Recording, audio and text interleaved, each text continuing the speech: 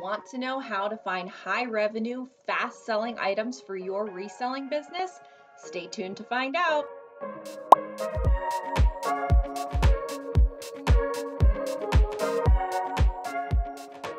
Welcome back to our YouTube channel. Hi, I'm Rebecca the Reseller. I'm a six-figure reseller on multiple platforms like Poshmark, Mercari, etc., etc. Before we get into the video, please make sure to go ahead and subscribe to the Vendoo YouTube channel. We publish videos every Friday, and they're always about reselling and how to grow your business.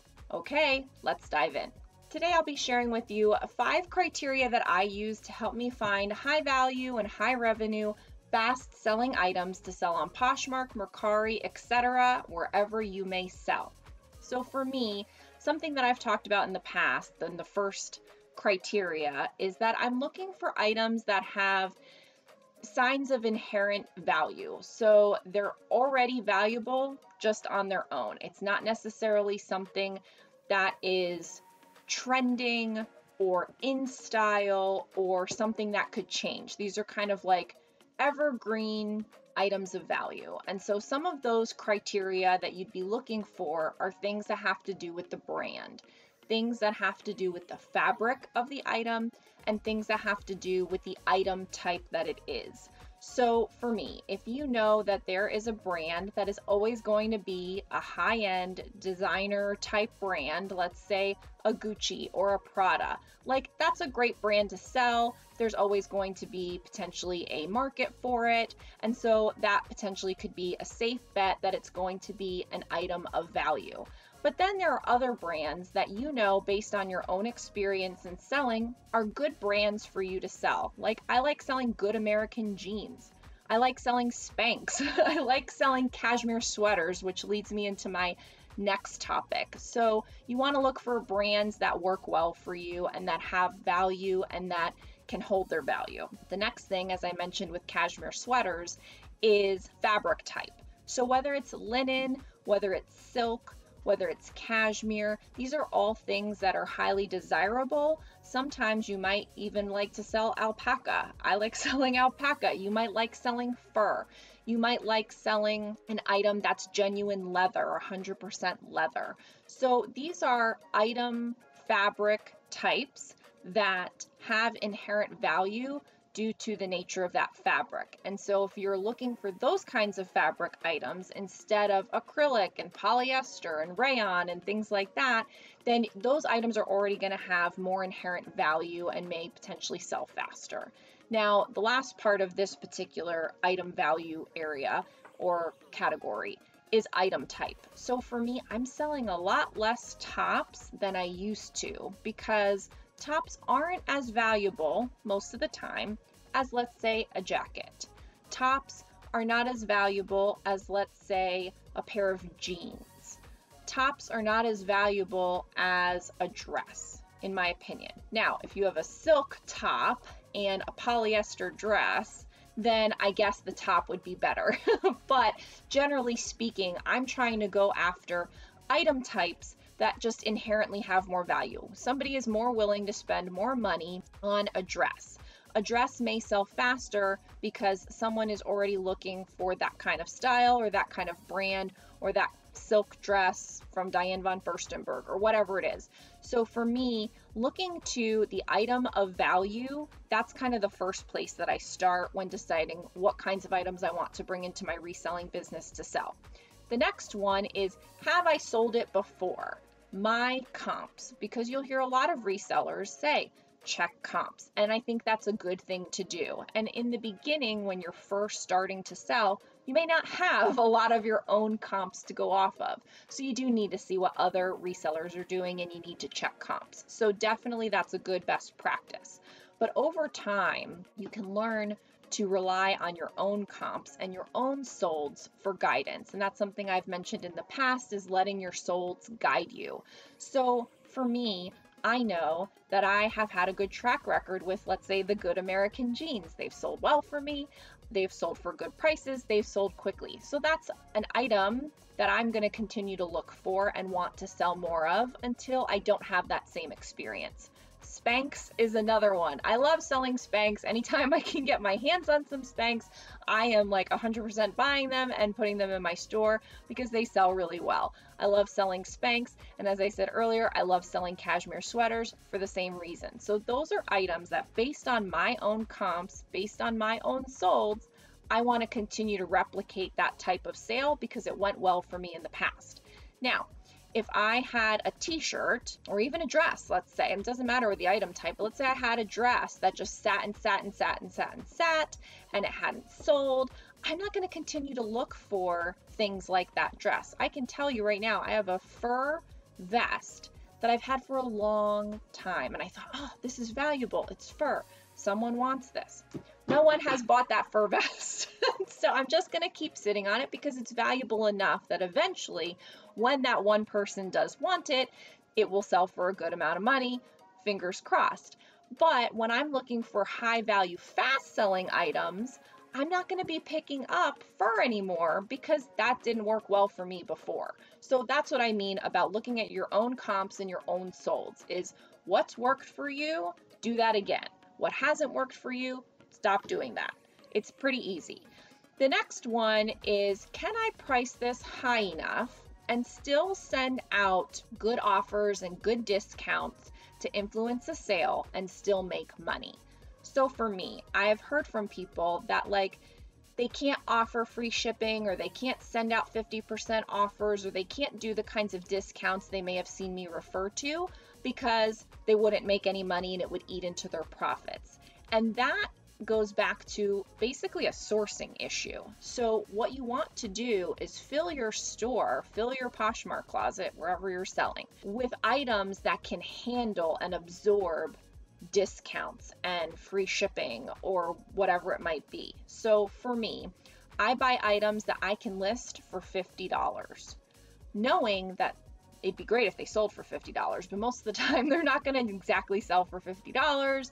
They're going to sell for an offer 10% off, or they're going to sell for a 20% off offer with discounted shipping. Or maybe I'm going to have a super duper sale for a holiday and I'm going to run a 50% offer and it's going to sell for $25. For me, if I know that I can buy items that warrant a $50 listing price, and that I can offer the discounts that are in my arsenal to do and that work with my business model, that I can still end up making money even after all of that. Even after I do a 50% offer, if I can't make the money I want to make on that item, then I'm not going to buy that item and list it. So I'm not selling $10 items anymore. I'm not selling $15 items. I'm not, for the most part, every once in a while. But for the most part, I'm not even listing items that warrant a $35 listing price.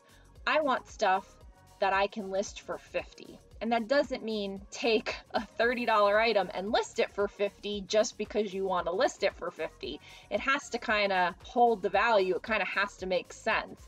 And always feel free to check out my Poshmark closet. It's on my rack, if you ever want to see examples of some of the things that I'm talking about, because you need to be able to buy things that warrant the price, that also can absorb the discounts that you need to offer in order to influence sales. Buyers on Poshmark specifically are now kind of conditioned to expect an offer to likers, or on Mercari you can send offers too, and on eBay you can run sales, etc., etc. So you want to be able to still have wiggle room in your pricing to be able to send those good offers and give people those good deals or accept incoming offers, but at the same time have it priced high enough so that you can still make the money you want to make. Hopefully that makes sense for you. That one may differ for people depending on what you can find, but I always encourage you to sell what you can, but always try to up-level the kinds of things that you're buying. It's okay to say no to some items so that you can get the items in your store and spend time and money on the items that are going to get you a better return. The next criteria that I utilize for high value, high revenue, fast selling items is a newer tag from that brand or a recent style. So some brands, let's say J. Crew as an example, actually put what season it's from in their tags, and it will say it's from holiday 2017, or it will say it's from spring 2022. And so you know exactly when that item came out and how old it is. I think Banana Republic does it. I think Gap does it. So sometimes an item right in the tags says how old it is. You can check it that way. You can also check by, lots of resellers will share, like, the new White House Black Market tag versus the old White House Black Market tag. That's something I've posted in Reels. Some resellers talk about Lululemon, some resellers talk about J.Crew. And so you can find in the YouTube and Instagram area for reselling people that share about the tags and what the new tag looks like versus the old tag. So I'm constantly looking for the items that have the new tag, and I'm less wanting to pick up the items that have the old tag because it tells you the item is older. And then if it's older, it may not be as in style. Now, I've never been a big style shopper. I wear plain things. I don't really care about the latest trends. I'm not in reselling for the fashion per se. I'm in reselling because it's a great business that I can do from home while staying home with my son. And I'm super passionate about moms being able to make extra money through reselling. Anyone, but moms too. For me, I've never really trusted my style picker or my style sixth sense. I just don't have it. And so I sometimes will pick up on a trend and can find things that emulate that trend, and sometimes that works well. But I've learned over the last few years not to go off of my style sense because it's just not always on trend with everyone else. So I go off of things that are more of objective indicators. So a new tag versus an old tag, that's an objective indicator. You can tell this is the new White House Black Market tag, that's the old White House Black Market tag. I'm going to buy the new item, not the old item, or J.Crew or Banana or whatever. And if you're looking at the date inside the item, you can tell if this item is more than 5 years old, it may not be the kind of item you want to sell. You might want to focus on items that are within the last 2 years, let's say. And then as far as recent style, if you are someone that is good with style and you know that puff sleeves and high-waisted jeans or low-rise and vintage, I don't even know what's in style, but whatever you know to be in style based on trends, based on seeing what bloggers are into and fashion websites, then you can go off of those things. I choose not to, but you may want to do that. As long as you're right, it'll work out for you. And if you prove yourself not right, then you may want to back off from using that as a criteria for you and just stick to things like I do, which are more objective things that have to do with what the item actually is and not what the item may be. The last criteria that I utilize for buying high value and fast selling items is items that are in excellent condition. So I shop a lot on Poshmark, I sell a lot on Poshmark, and so I'll use that as an example. I see lots of people that list items with flaws, and I've listed items with flaws, and I've sold items with flaws. So I'm not anti-selling items with flaws. What I am saying is that you can get more money and sell an item faster if it doesn't have flaws. And sometimes we make mistakes. We go to the thrift store, we don't see the stain, or we didn't fully check all the seams, and then you see a rip, or whatever it might be. So we all make mistakes. I'm not really talking about those.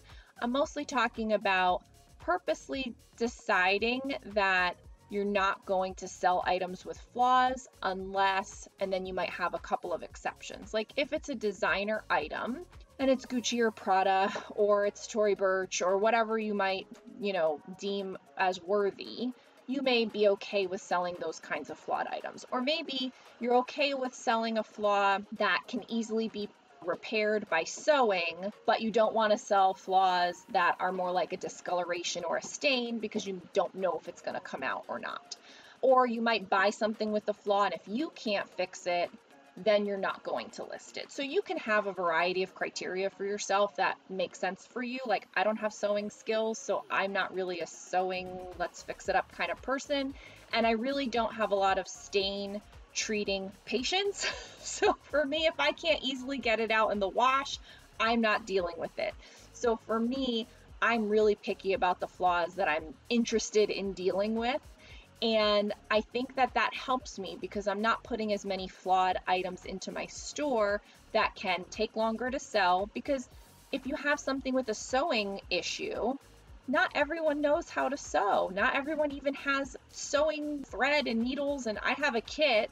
I don't use it. When my mom comes, my mom helps sew things for me because I don't have a desire to learn. I don't have the patience to deal with it. I don't have the time to sit there and try to figure it out. So for me, sewing things, those are not the kinds of flaws I want to deal with. So I'm buying things that are excellent condition, putting them in my store as excellent condition, and not listing things that have flaws of some kind, because those would take a little bit longer to find the right buyer, and potentially, because there is a flaw, wouldn't sell for as high a value. So those are the 5 criteria that I utilize, and there's obviously a combination, there's always exceptions, and those are just mine for my personal reselling business.